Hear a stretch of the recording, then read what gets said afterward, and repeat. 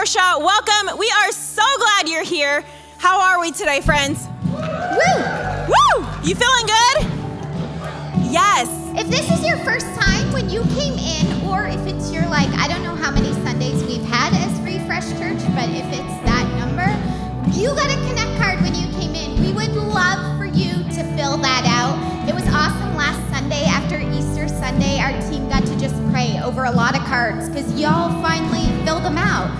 We don't want 5. We want whatever's in here. So yes. We would love to fill that out. If it's your first time, we're not going to show up at your house. We just want to send you kind of a welcome email, get to know us at Refresh. So yeah, love it. We'd love to get to know who you are. And if you're new, we also have a welcome center out in the lobby. We like to invite you to come, say hello. We've got a gift for you. Any questions you have, we'd love to connect with you. We have so many things coming up here at Refresh, and we are so excited. So the first one that we have coming up is we have Easter. We already had Easter. We have baptisms. Yes. Baptisms are coming up next Sunday. And if you or someone you know would like to get baptized, we have some info at the Welcome Center out in the lobby, and we invite you to join us for that. And it'll be after service on Sunday. Yep. It'll be a celebration of what God's doing and life change. If you've said yes to Jesus, all it is telling the people around you, yes, I'm going to follow Jesus. So we are so excited to celebrate that. Yes. And this summer, we have our first summer camp coming up for our students. My girls are super pumped for that. Yes. So you can check. We have an awesome youth booth if you go out to the left. The Shout out kids are to the hanging youth booth. out. I think the youth activity is roller skating, which I'm totally crashing that today to go roller skating and living my childhood dreams out again. But anyways, if you celebrated Easter with us, it was an awesome Sunday. It was so good. And this so week, good. I was reading something that I shared on Instagram, and it basically, the gist of it was hey, what happened on Sunday, resurrection, don't let the devil try to take that from you. Because I know Monday morning, we still woke up to the same financial hardships or marriage issues or relationship difficulties or whatever it is. Sunday was so celebratory. And Angela, who is one of our awesome small group leaders, messaged me and she said, I was thinking about Elijah. And if you want to read the story, it's in 1 Kings 18. And basically, Elijah had one of the greatest victories as a prophet. He went out and said to the prophets of Baal, make your sacrifice. If your God is real, he will consume this. But then I'll do mine. And if my God responds, he is the true God. And of course, he prayed and God consumed all of it. But the very next part is Elijah at one of his absolute lowest, God, I just want to die. And I think sometimes when we have a high like that, the devil kind of come in and bring down the rest of the week. Yeah. And today, let's not let him do that. Portia, do you want to pray us as we get ready for a time of worship? Yeah, thank you. And so as we continue in worship, will you guys just pray with me? God, I just praise you, Lord. I praise you that, God, in the highs, in the lows, God, you are the same yesterday, today, forever. God, I just praise you that you are working constantly. God, you are so good. God, we have so many reasons just to praise you. And I just pray, Lord, that as we come and we worship you, God, that you are glorified in this place, that your spirit is felt, that your presence is known, that we are refreshed by who you are, God, this morning. And so we are just delighted to be in your presence and to share this morning with you, Lord. Thank you, and we praise you in your name. Amen. Amen.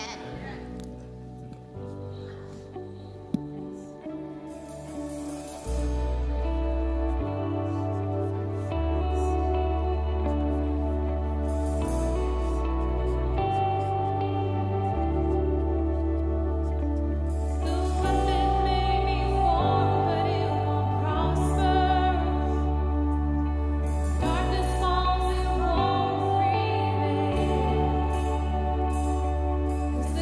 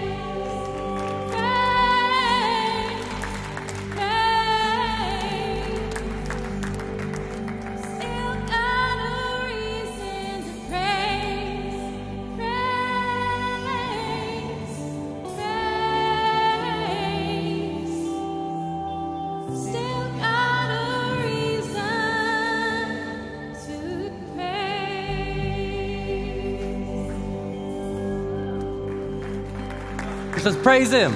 Let's praise him, church. Let's go. Come on, put our hands together. Let's lift him up a little bit. Let's celebrate the resurrected Savior. We have a reason to praise, don't we? Woo! Oh, yes.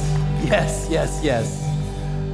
Well, when you came in, you would have gotten some elements for communion today. If you didn't, we got a great serve team. I'm sure that they would love to put some in your hands. And so if you want to maybe give them a quick wave as they walk down the aisles and whatnot. Yeah, here they are. You can just go ahead and snag that one from them. My name's TJ, pastor here at Refresh, and today we're going to take communion together. And communion is when we remember the cross. And last week, Easter, we celebrated the resurrection of Jesus. And so today, this is our way of remembering. And that Thursday night before Jesus was arrested and crucified, he gathered his disciples around a table. And he took some bread and he broke it and he handed it around and he said, "This is my body, which is broken for you. Take and eat."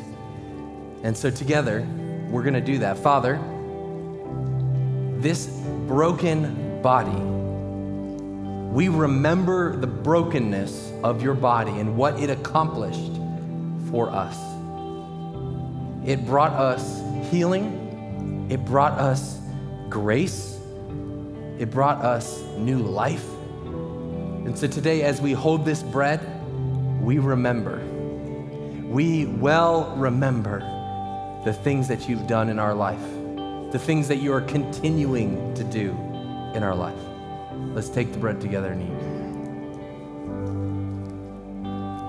In the same way he took the cup, and he passed it around and he said, "This is my blood which is shed for you. Take, drink."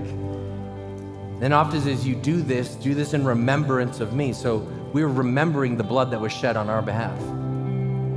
The Bible tells us that without the shedding of blood, there can be no forgiveness. And Jesus was that sacrifice once and for all of us. And so today we remember. We well remember that he has paid it all. That the words he said on the cross, "It is finished," are still true today, that it is still finished. That sin has been redeemed, that we are forgiven, and we celebrate. We celebrate the resurrection because of that. So Father, we come before you now remembering the blood that was shed for us that brings about forgiveness. And as believers, may we walk in that forgiveness, live in that forgiveness, think in that forgiveness, and live out our lives as sons and daughters of the King. Let's take the cup together and drink. Father, we thank you for this moment, for this church, for this time, for this season. We thank you, Lord, for the grace you bestowed upon us, that you gave us this new life. And I pray that we would use this life well to honor you, to build your kingdom, to see you at work in all things. Thank you, Jesus. Thank you, Lord. Come on, let's praise him a little more.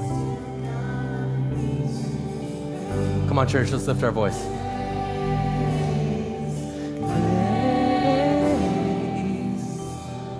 Still got a reason to praise, praise, praise. Still got a reason to praise, praise, praise. Still got a reason. Come on, let's celebrate one more time. Let's celebrate the resurrection one more time. Let's lift our voice and praise him one more time. Hey, hey, yes. Thank you, Jesus. Thank you, Lord. Well, do me a favor, church. Turn to your neighbor, give him a big high five and say, "You sang really well this morning."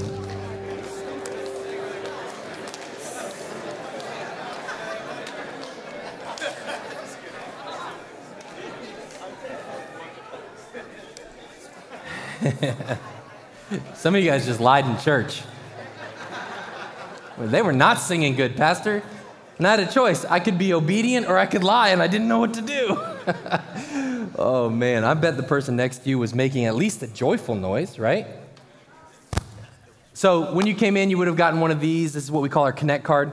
Do me a favor, at some point in the service, fill this out. We'll be praying for you this week, praying over your name. If you don't have a prayer request, that's fine. Just write it on there. Let us know you're here, and so that we'll be praying with you. And if we've never met, my name's TJ. I'll be in the lobby after service. I'd love to shake your hand, find out how you found out about Refresh Church, how we can serve you and your family, grow in your relationship with God. Last week was kind of a big deal. Anybody remember last week? Easter, man. So great. And last week we did a spiritual survey.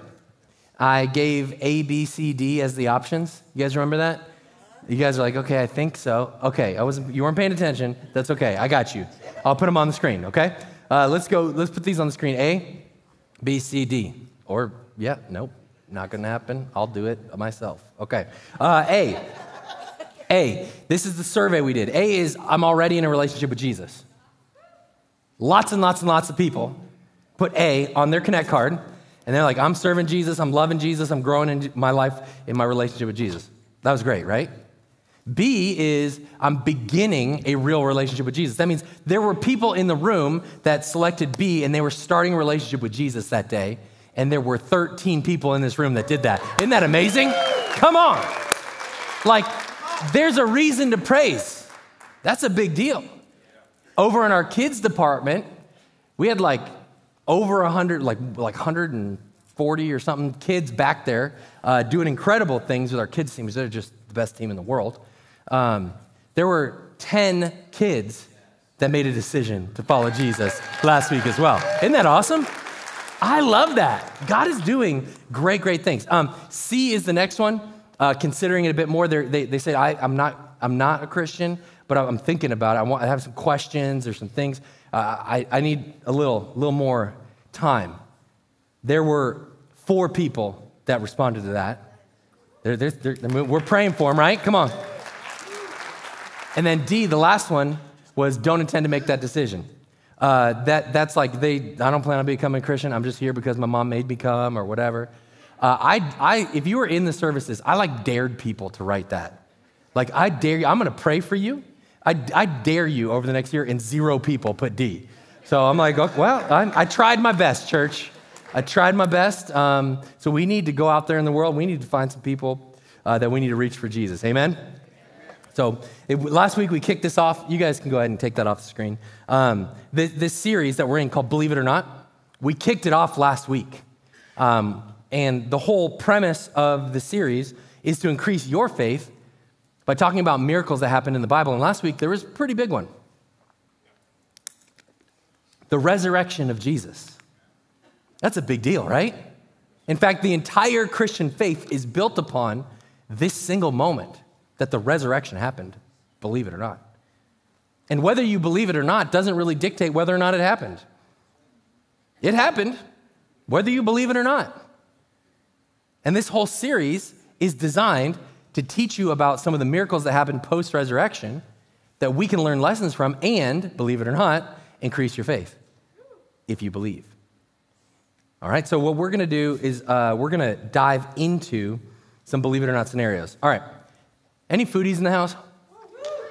Come on, if I don't have a food illustration in this sermon, we're like, I got to go at least every other week on one, okay? Food is good, amen? God created it. It's like, yes. It's one of those joys in life. Who likes weird food combinations, though? There's some things out there that you're like, ain't nobody else like this. But I do. You got some weird taste buds? Okay. How many of you guys grew up, you put salt on your watermelon? Yeah. There's a lot of people that that's disgusting. Well, guess what? It's delicious. It's delicious. You should try it. It's like dipping your French fry into a Frosty. Yeah. Oh, we're having revival today. Okay, I can feel it. You guys, woo, you guys are on. You're on it. Okay. Oh. Chocolate drizzle on potato chips. No. Okay. Black beans in brownies. You guys are like, you're losing me. You're losing me. Too far? Too much, okay. Too much fiber. We do not need that in a brownie. Why ruin a perfectly good brownie with black beans? I'm trying to get you protein, guys. Okay, it's delicious. You should, here's my personal favorite. I like this, peanut butter on a hamburger. Oh my God. Who's ever had one of those? It's so weird, it is delicious. The only thing better than that is a fried egg on a hamburger. Revival, it's happening, okay. Weird things. And some of you guys are going, I don't believe it. There's no way peanut butter on a hamburger could possibly be good. But I'm telling you right now, it's delicious. Believe it or not. There's a lot of things in life, though, that you'll never believe until you experience. And that one experience could change the way you look at things from then on. I gave the illustration last week. It was snowing. It was like 45 degrees. And the snow is falling. It's melting as soon as it hits. And someone was like, that's not possible. And it's like, well, it's happening, whether you believe it or not. Here it is. And the same is true in our life. There's like this, an ounce of experience is better than like a pound of theory, right? Like once you experience something, it changes your perspective on something.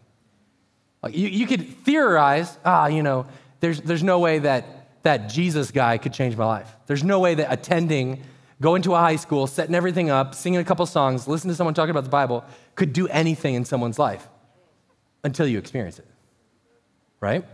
Experience changes everything. But what's interesting about the story we started off with last week, the story of Thomas and his doubt, was that his experience changed everything. But then Jesus says something very profound. He says, you believe because you saw, but blessed are those who believe even without seeing. He says, if you want to be you want to be blessed, you want to walk in happiness and joy and fruitfulness, start to believe even before you see and see what happens. Experience is great. I think experience is great, don't you?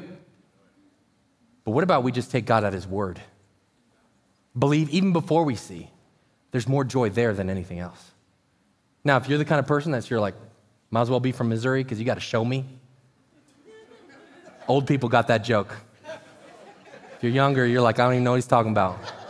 It's on their license plate. It's the show me state. Nobody else got it. Okay, that's fine. Just trying to make it fun for you guys. Just go ahead.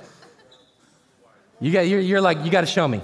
I got to have the experience. I got to see it happen. I got to have it for myself. That's great. I don't think God's afraid of your questions. I don't think he's afraid of that. But blessed are those who believe even before they see. And so today what we're going to do is we're going to dive in to the very last chapter of the book of John. And let me summarize this miracle real quick. Peter and some of the disciples go fishing. They're catching nothing. There's a man on the shore who happens to be Jesus, but they don't know it's Jesus. This is after the resurrection. He says, why don't you throw your nets on the other side? They throw the nets on the other side of the boat. Miracle catch a fish. They realize there's only one person that could do that, Jesus. And so they come to the shore and there's Jesus and they have this conversation, right? The miracle is what? They catch a fish. It's a miracle. Like they caught nothing. And I don't know how wide their boat is, but it's probably not super wide. Even if it was like a really, really big boat, the odds of catching fish on one side and not the other, very small. Like I've fished a lot in my life. And they're throwing these nets down. I mean, the fact that one side had fish and the other didn't is a miracle by itself because Jesus said, hey, just put them on the other side. Why they listened to him? I don't know. Somebody was yelling at me from the shore, why don't you put your nets on the other side? I'd be like, all right, heckler. I'm good. I'm already having a bad night because I didn't catch any fish, and here you are? Okay. But they did it. But the miracle of catching the multitude of fish is only a small piece of the bigger miracle that's actually happening in this moment. And so today what I want to do is I want to take this miracle, and I hope that by adding some context to it, there can be a revelation in your life of what God is doing on a greater level. Because the miracle of the catch of fish, we have heard, maybe if you grew up in Sunday school, if you've read your Bible, but did we know that it's a part of a much larger story of what's happening in one person's life, and that person is named Peter. So I'm going to start this story of the catch of fish, the miracle, but I'm going to break it down, and we're going to do it like a movie where we're going to have flashbacks, okay? I'm going to read a little bit. We're going to flash back to a previous event. And we're going to go back into the present time. And we're going to read the story. And we're going to flash back again. Can you guys follow me through this? Everybody say yes. Yes. I will not confuse you. Okay, I promise. But we're going to jump around in time a little bit. So this story starts, Jesus has already died, risen again, and appeared to the disciples twice. This is the third appearance of Jesus. We're going to flash back to before Jesus was crucified, to when he was walking and talking with the disciples at various points, and then shortly after the resurrection as well. We're going to jump around a little bit. So I don't want to confuse anybody, but we're going to have like flashback Fridays and all that kind of stuff, okay? John chapter 21 says this. Several of the disciples were there, Simon Peter, Thomas, nicknamed the twin, Nathanael from Canaan in Galilee, and the sons of Zebedee, which were John and James, and 2 other disciples. Peter said, I'm going fishing. We'll come too, they all said. So they went out on the boat, and they caught nothing all night long. Time out. Before Peter was a disciple, do you know what his profession was? He was a fisherman. So when he says, I'm going fishing, he's not like me when I say I'm going fishing. Because when I say I'm going fishing, I'm going for fun. I'm going for relaxation. I'm going out to get in the woods, to be near a stream or a river or a lake or something. For me, it's recreation. For Peter, it means something different. Fishing was not just for fun. Fishing was his profession. Think about that for a minute. They've seen Jesus twice. They haven't seen him again. They're like, okay, well,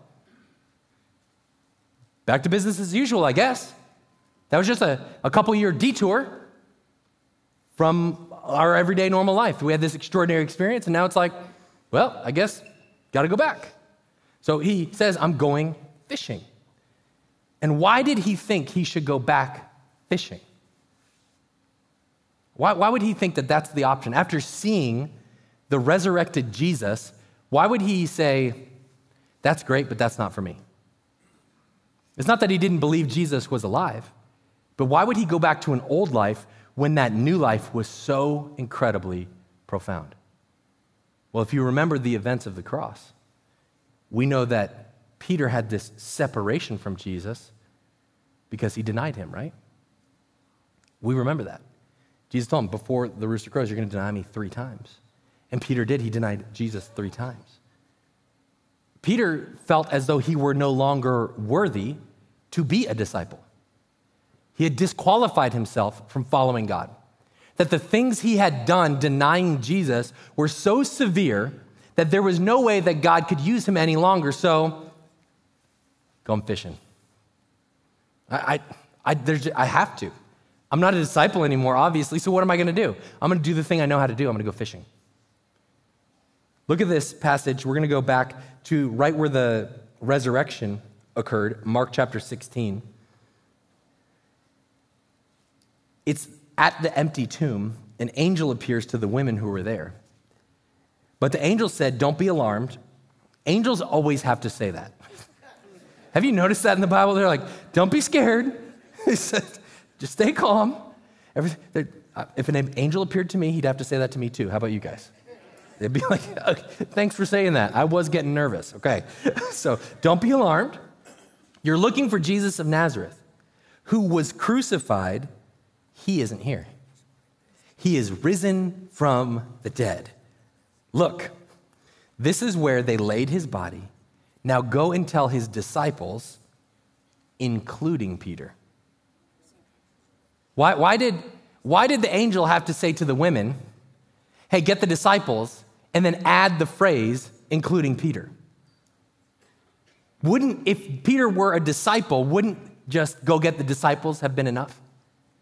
Peter was obviously one of the disciples. In fact, he was one of Jesus' closest 3 disciples. Peter was the one that got out of the boat and walked on water with Jesus. Peter was the one doing all kinds of incredible things in the name of Jesus. But at this point, in this moment, right after the resurrection, the angel has to clarify that, including Peter.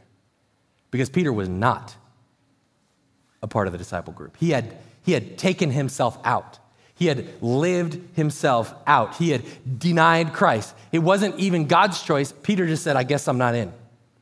I've done something so severe. It wasn't God pushing him out. He was choosing based on his own actions to say, well, I guess there's no coming back from that one. You ever feel that before? You ever do something and you're like, well, no coming back from that one. I'll never be used by God because, well, I mean, I could follow him from a distance, but it's better if I'm fishing instead of preaching. That's what Peter was thinking. And so the angel had to clarify, man, Mary, go get the disciples. Go tell the disciples what happened here, what you saw, including Peter. You got to tell him because he's not out. This is an incredible act of grace right here that is on display, and we almost always miss it when we read. Because Peter's like, I don't count. I'm not in. But the angel has to say, no, you're in.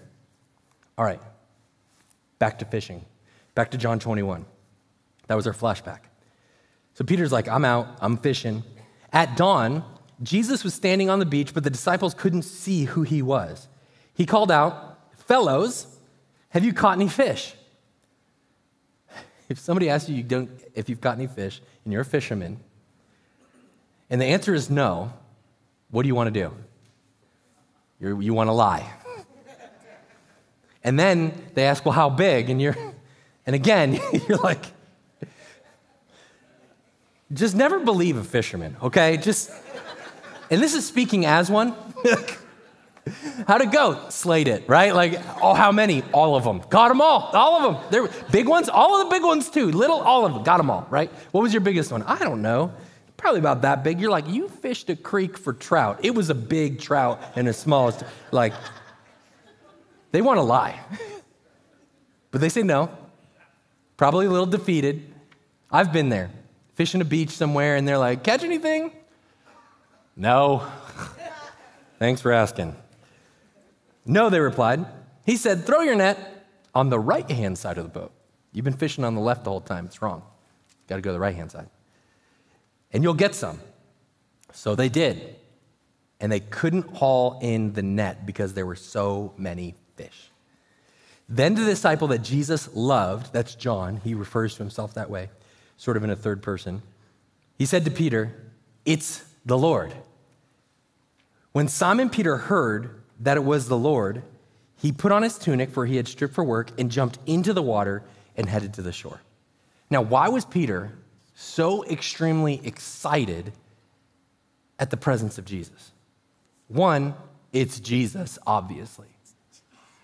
Two, he had been dead, buried, and resurrected. This was the third time he was appearing to the disciples. That's a pretty exciting moment. But why didn't all of them jump out of the boat?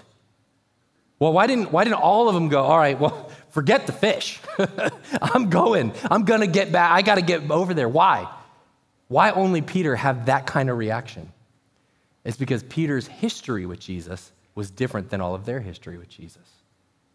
You guys ready to flash back again? Okay, let's flash back. Luke chapter 5.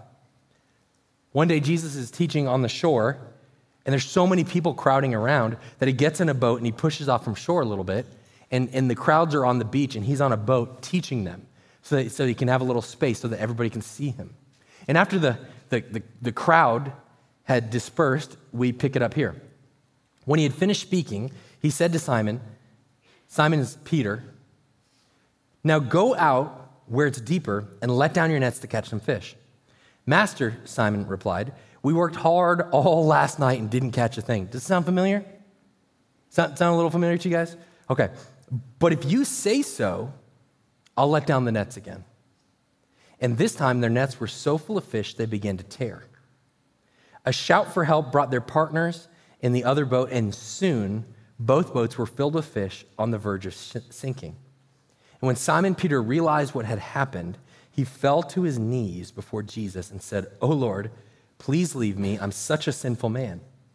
For he was awestruck by the number of fish they had caught, as were the others with him. His partners, James and John, the son of Zebedee, were also amazed. And Jesus replied to Simon, and this is the significant moment. This is the moment that I think got Peter to jump out of that boat and head to shore. Don't be afraid. From now on, you'll be fishing for people. And as soon as they landed, he left everything to follow Jesus. Think about that for a minute. The disciple Peter, no longer a disciple, going back to his old life, going back to fishing. He started off as a fisherman, listening to Jesus to put the nets down one more time. There's a miracle catch of fish, and he's called into the discipleship or to the ministry of following Jesus and being a fisher of men. Now, you play that out a couple years, he denies Christ, he disqualifies himself as a disciple, he goes fishing again, back to his old life, and Jesus again shows up, and Jesus again gets the miracle catch of fish, and Peter knows what's next. No longer am I just a fisherman, he knows that the calling is next. He knows that he's not just a fisherman any longer. Even though he thought he was disqualified, Jesus came and met him where he was. Jesus spoke to him in the same way he spoke to him before. He showed him the same things he showed him before so that he could see that he's been redeemed like he was redeemed before. In your life, there will be moments and instances where there are seasons where you feel so far away from God that you have to go back every once in a while and you have to see that the miracle that happened in your life once before, the miracle of salvation, is still in action today. That there's no limit on his grace. You can't run out of his grace. You can't go beyond his grace. His grace is always greater. And I think there are times where God has to speak to our soul and say, remember what I did. Go back to the days that you first fell in love with me. Go back to those things, and then you will see the world through a totally different lens. We might get lost in between. We might wander in between, but Jesus is still calling you. You may deny Christ. You may move on from Christ. You may do things that separate you from him. But every time, it doesn't matter as far as you run, when you turn around, he'll be there. And Jesus went and found Peter. Even though Peter went back to his old life, he went and found Peter and he said, no, you're not done. The story's not over for you. You were once a fisherman, but that's not the life for you. You're going to be a fisher of men. So he calls him back. And that's why Peter was like, I'm jumping out this boat, man.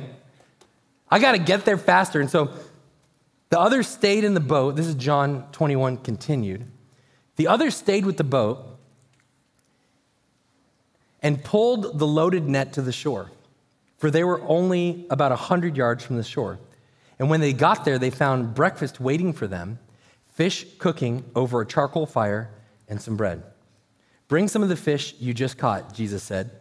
So Simon Peter went aboard and dragged the net to the shore, and there were 153 large fish, yet the net hadn't torn. Now, you have to put yourself in Peter's shoes here for a minute, right? Or probably sandals. He probably wasn't wearing shoes. That's funny. Thanks, TJ, for that. But you have to be in this incredibly excited, confused moment.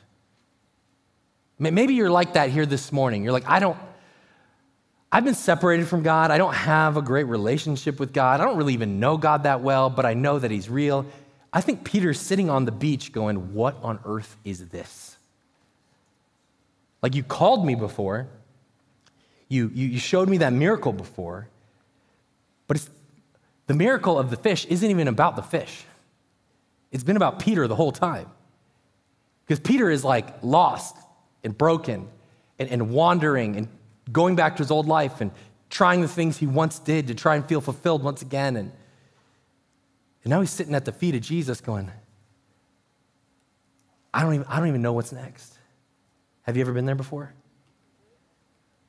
I love this moment. Jesus is like, come on, bring this fish over here. Let's go.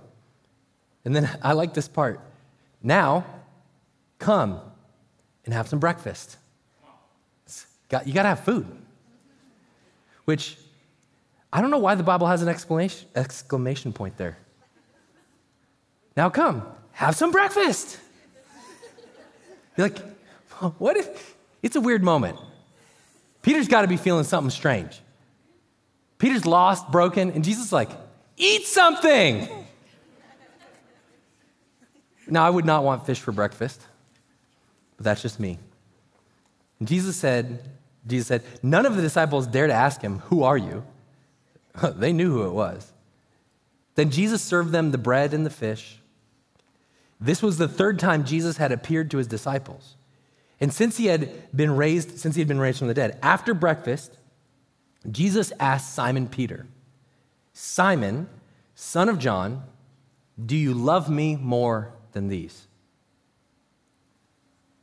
Simon, son of John, do you love me more than these? Now, theologians are split on what on earth Jesus is talking about right now.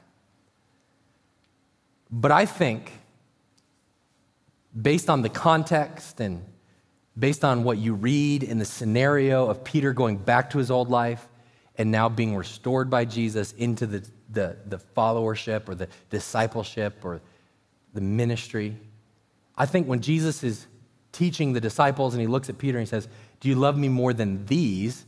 I think he's talking about the boats and the fish and the 153 fish that they just caught. I think he's looking at all of the old life over there, and he says, "Peter, do you love me more than that? The way you used to do things? Peter, do you love me more than this?" This had to be an enormous cash flow moment for him, right? Like, this is the deal of a lifetime. This is like if you were a real estate agent, this was like the big fish that you just landed, and you're about to cash in. Do you love me more than this? Do you love me more than your old life? Do you love me more than your comfort zone?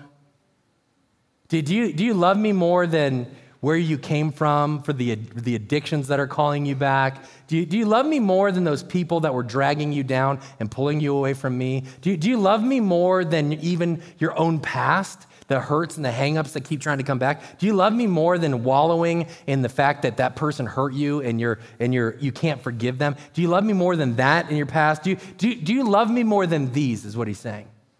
Or would you rather have what you have? Do you guys get what Jesus is saying here? He's trying to pull him out of his old life. He's saying, do you love me more? Do you want to come out of that? Are you ready? Peter replies, "Yes, Lord. You know I love you." "Then feed my lambs," Jesus told him. What's he telling him to do? Stop fishing. Start feeding.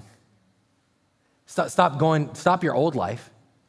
Go to the life that I've always called you to.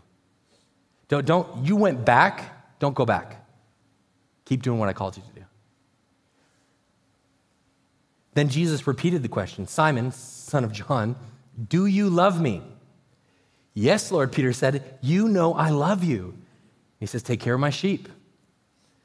A third time he asked him, "Simon, son of John, do you love me?" You notice how Jesus asks 3 times. But he doesn't ask Peter 3 times. He asks Simon 3 times. Simon was the name that Peter had when Jesus met him. And he said, "From now on, I'm going to call you Peter," which means rock. I'm going to call you to a different life. I'm going to call you a different name. I'm going to call you. And Jesus, he went back to fishermen, so Jesus went back to his old name. "Simon, son of John, do you love me?" And Peter replied, "I love you." "Simon, son of John, do you love me?" And how many times did Peter deny Jesus? And how many times did Jesus ask him? Around the fire that night, where Peter denied Jesus, the 3rd time the rooster crowed, and Jesus looked at him, and he knew in that moment that there was something broken. He was no longer Peter, he was Simon. And he disqualified himself. He stepped out of this discipleship. But here we are around another fire, another moment where Jesus is looking at him another time. "Do you love me? Do you love me? Do you love me?" And I think Jesus looks at all of us too. Do you love me more than that? Then come on. Did that thing in your life that held you back, you coming with me or are you staying with that? Okay, come on. And he might repeat himself several times. Because some of us, we denied him 3 times. Some of us, it's like a lot of times. Whatever it is, he's going to keep calling you. He's going to keep calling you. He's going to keep calling you. then feed my sheep. I'm restoring you to the calling that I placed on your life at the very beginning, from the first time you met me. Come on. Luke 22, we're going to flash back to before the cross. Before Jesus was arrested, and this is where we're going to end. Luke 22, verse 31, Jesus says, Simon, Simon. When the Bible repeats something like that, it's like trying to garner or gain the attention. It's extra emphasis, like you've got to look at me. It's the equivalent of you holding your kid's face still so you can look them in the eye, right? Like, anybody else have kids like that? You're like, look at me, right? Simon, Simon, Satan has asked to sift each of you like wheat. But I have pleaded in prayer for you, Simon, that your faith should not fail. And then this is the line I want you to remember. So that when you have repented and turned to me again, strengthen your brothers. This is before he denies Jesus. This is before everything we just talked about. He says, when you repent and come back again, even though Peter had never left yet, Jesus knew it was going to happen. He knew that the hardships and trials Peter was about to face. And Peter said, Lord, I'm ready to go to prison with you, even die with you. But Jesus said, Peter, let me tell you something. Before the rooster crows tomorrow morning, you will deny 3 times that you even know me. Even before Peter denied Christ, walked away from relationship with Jesus, disqualified himself, chose himself to leave, Jesus had a plan for his redemption.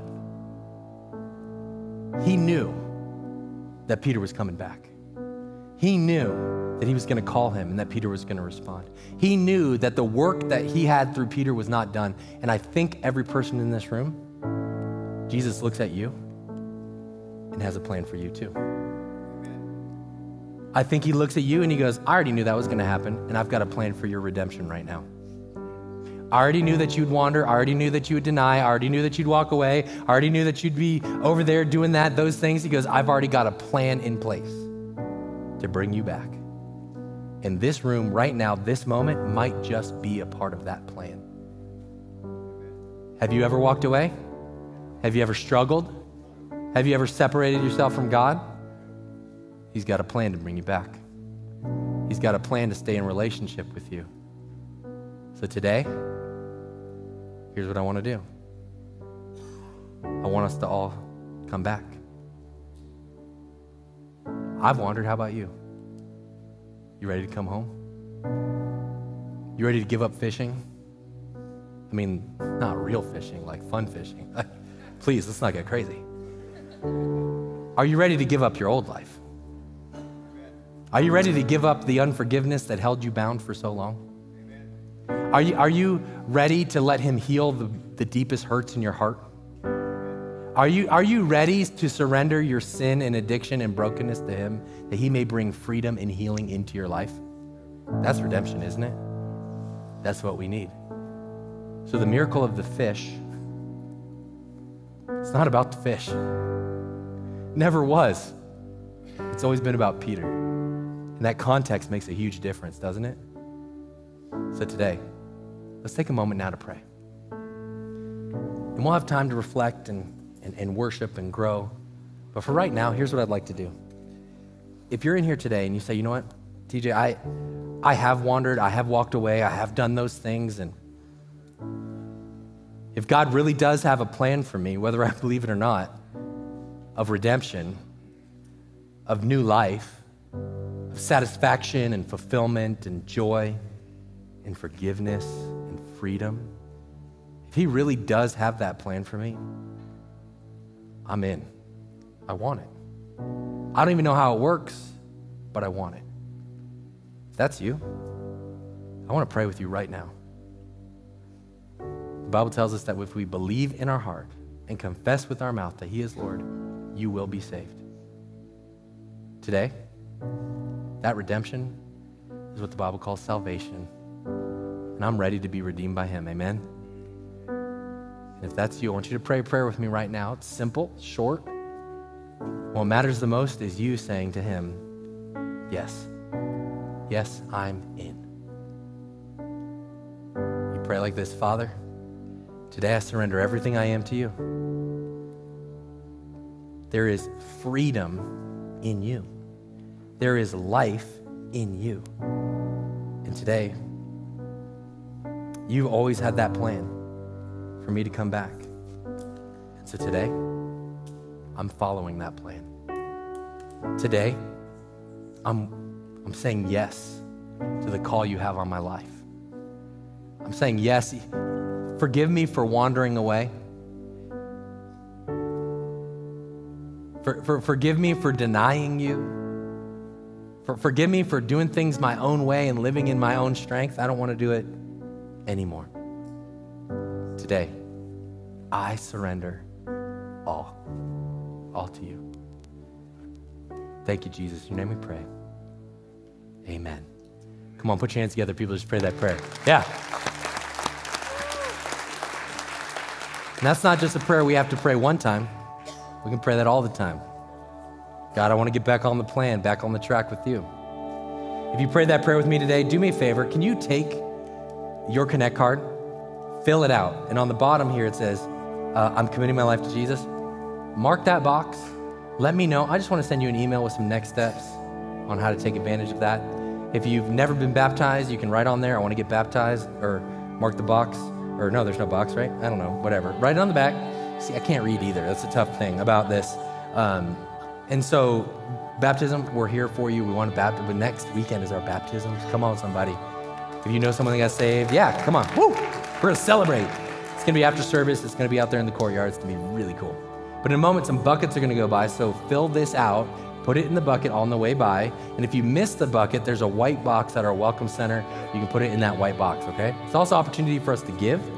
And we, as a church, love to be generous. We love to see what God can do through our church. We've been able to do tens of thousands of dollars. We're approaching $100,000 in giving since we opened up our church towards missions projects. Isn't that amazing? That's so cool.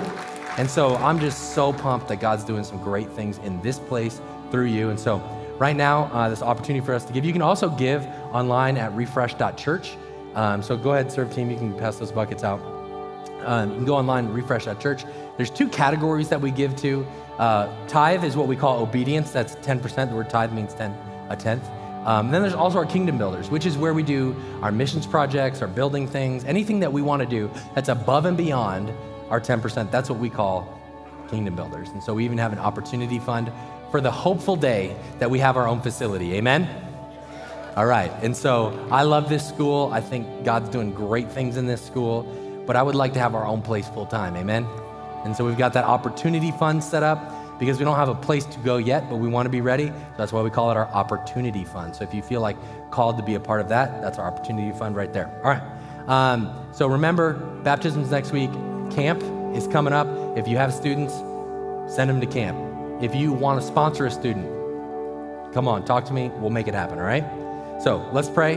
And as the buckets go by, after it's done, we'll stand up and we're going to reflect together on the sermon, the word, and we're going to worship him. So let's pray. Father, thank you so much. Thank you that you are at work in this place. Thank you that your joy is contagious. Thank you that you're moving in this house. Thank you that everything we do can honor you. And I pray, Lord, that today, indeed, everything we do would. May we go into this world refreshing others as we are refreshed. Thank you, Lord. In your name we pray. Amen. Come on, church, stand up with me. We got prayer partners on both sides over here. We got a cross down front. If you want to leave something at the cross today, write it down. Leave it. It doesn't need to leave here with you.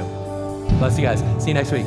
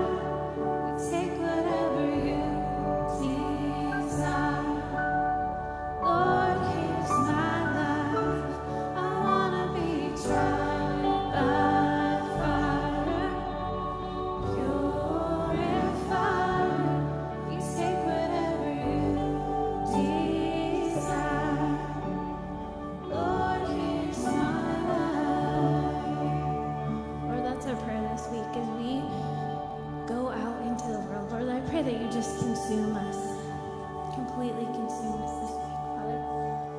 Thank you for being here today. If you would love to continue in praise, we encourage you to stay. Praise, get prayer, sit and just with Jesus. And if you feel led to go, have a great week. Thank you guys for being here.